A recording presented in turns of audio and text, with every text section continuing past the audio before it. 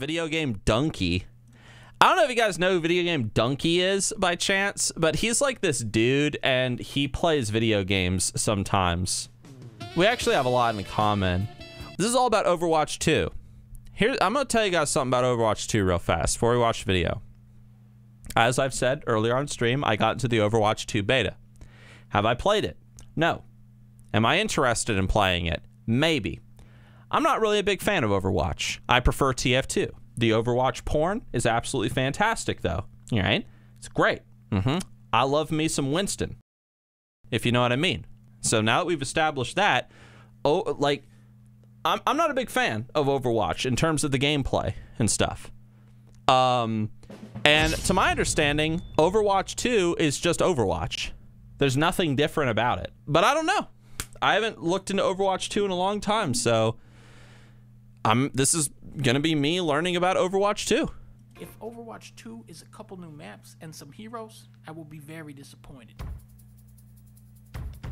Okay, I've played Overwatch 2, and it reminded me of a Stevie Wonder song. And that song is, "You haven't done nothing." Listen, what the hell is this? What? That's Overwatch 2? That's Overwatch. I've played that map. I've played that hero. Quiet. Oh, is it quiet? Dunkey, why are you so quiet? What kind of scam are you trying to run on me here? The haters have been calling this game Overwatch 1.5. I gotta say, haters, you guys are stupid. You don't know what you're talking about. This is more like Overwatch 1.1. Immediately, the beta confronts you with the horrifying truth that roll queue is still in the game. Why? Why and how? How did this moronic system even make it into the first game, let alone make it all the way into Overwatch 2? The queue times here are horrendous. They are giving GTA 5 a run for its money with these long-ass queue times. There is a fast It looks like Overwatch. But it does absolutely nothing. Blizzard, priority one for this game should be get players into matches. When the game launches, I assume you'll be able to pick between role queue and actually get into a match queue, but it's kind of sad that they still haven't figured out how to solve such a simplistic problem yet. Let's talk gameplay. Overwatch 2 has made big, earth-shifting changes to the Overwatch we all know and love. First off, McCree's name has been changed to Ryan. Why? And there's more. And the nighttime maps are daytime now. That's it. The biggest change is switching from There's no way. 6v6 to 5v5. There are some upsides to this idea.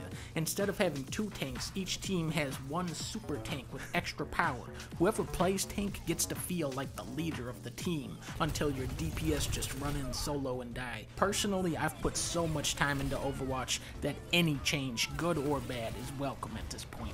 But you have to keep in mind that all of these heroes were designed for a 6v6 game. Suddenly changing it to 5v5 without making fundamental changes feels like one of those player-made custom modes. There are new maps. Bastion and Orisa have been totally reworked, and there's the new hero, Sojourn 72. What was that? Oh, she's wearing pants. Oh, goodness. I was like, there's no way they put that out. Reworked, and there's the new hero. I thought it was just like some chick wearing a thong. I was like, wow, that's amazing. Blizzard finally understands their target audience. That's what I thought. All right. It's because like the robot legs are the same color as her arms and her face and stuff. It just looks like a thong. 72. They even added a scoreboard in finally, but you can never escape the feeling that you're still just playing Overwatch 1. Doomfist can't uppercut, McCree can't stun, so his right click does nothing now, May can't freeze people. Other than that, it's business as usual. You're probably looking at this gameplay right now and saying, oh no, Dunkey, you put the wrong footage. This is just Overwatch 1 gameplay. But nope. This is Overwatch 2. There's no way. Game. Most of the heroes have not been touched. Widowmaker still sucks ass. Junkrat is still insane. Moira can... It's the exact same game. There is no way that Blizzard is releasing this and calling it a new game. There's no way. It is impossible. There is no way that Blizzard is that stupid. Don't you dare put a price tag on this. Blizzard, don't you dare charge people $60. If they charge $60 for this game, it's free. Oh. Okay. All right. It's all free. All right. I don't even care anymore. This is fine. Okay. You're good. Onyxa says, as far as I'm aware, the PvP is free. Only the PvP side is paid content. PvE players are weenies. All right. I said it. Still out-damage DPS while out-healing the other healer. Symmetra is still zero fun to play. You're still gonna get yelled at for picking Hampton, probably more now since you're the only tank. I know behind the scenes it's a total blunderfuck. On top of COVID, Blizzard as a studio is collapsing, Jeff Watch left, every employee is fired or going to jail. I've been reading about this stuff forever. But now to finally have Overwatch 2 in my hands, it feels like a major defeat. It feels like Blizzard could be the next BioWare. I've been saying that for years! We still haven't played the co-op mode. They're taking the BioWare route. I've been saying that for years, Dunkey. Like, oh, Blizzard's the next BioWare, then the next BioWare. Some of you guys understand what that means, but a lot of you guys don't. I'll explain some other time. Look at that ass. For the sake of the fans, I hope that 99% of the development team has been focused on the co-op, because I don't know what they've been doing for more than 2 years with the PvP. None of Overwatch's core issues have been addressed here. 5v5 ends up making the game even more steamroll heavy than the original. The game still expects an unrealistic amount of teamwork from random players, and the objectives are still anti-fun garbage. Without PvE, this is more of a minor patch to an abandoned game masquerading as a sequel for marketing purposes. Overwatch 2's PvP is as lazy as it gets, but it's still better than Valorant. All right, you gotta explain something to me. Ever since that stupid cinematic, every single cinematic for Overwatch I think is stupid. Every single one. From the very first Overwatch cinematic. I was watching that at BlizzCon. I think I was at BlizzCon that year when they showed that damn cinematic, and the whole time all I thought was just shoot the monkey. Shoot the monkey. Reaper, you are right there with 2 shotguns.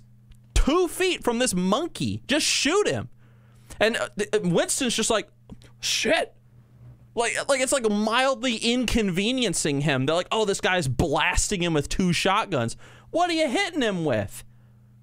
Like confetti? Just shoot him. All right, that's the first thing. You know, shoot Tracer too. Like, just bounce around and shit, just blast her. All right. Then they released that stupid cinematic where you got the monkey and the spaceman, and Spaceman says, "Never accept the world for what it is. See it for what it could be." Thank you, Pixar. I really appreciate that. I need some deep-ass Pixar tier like wisdom or whatever in my game where I play as a giant talking gorilla bouncing around with like an electric gun and a teleporting British woman. Like, okay, I don't want to hear it. So that cinematic was stupid, and then the final one, the nail in the coffin for me when it came to Overwatch lore and the feel of the game. The feel. You know exactly the cinematic I'm talking about. The cinematic where they shoot the robot. Widowmaker is up there with her big-ass self and her big ass, and she shoots a robot who is talking about something to a bunch of hippies. And the robot gets blasted in the head and goes, he falls back. And everyone freaks out. No, they shot the robot. It's like shooting a microwave with a gun. Just fix him. Blow in the cartridge and turn him on again. Why are you freaking out?